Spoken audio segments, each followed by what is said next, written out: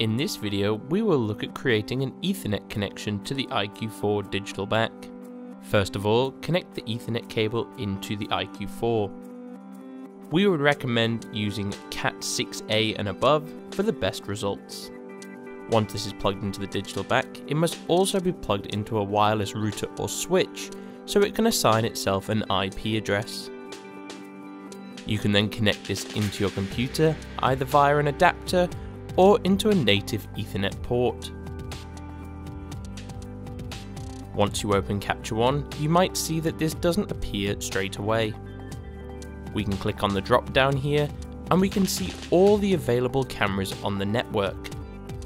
If you have more than one camera connected, you can choose via the serial number here.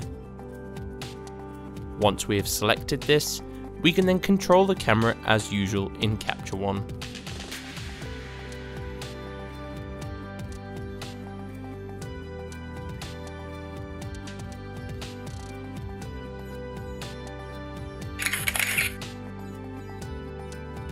If you are using a powered Ethernet connection, this can charge the camera and the digital back simultaneously.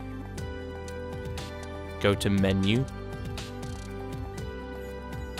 Power Management, and ensure that Power Share with Camera is switched on. This will then provide power to the entire camera system.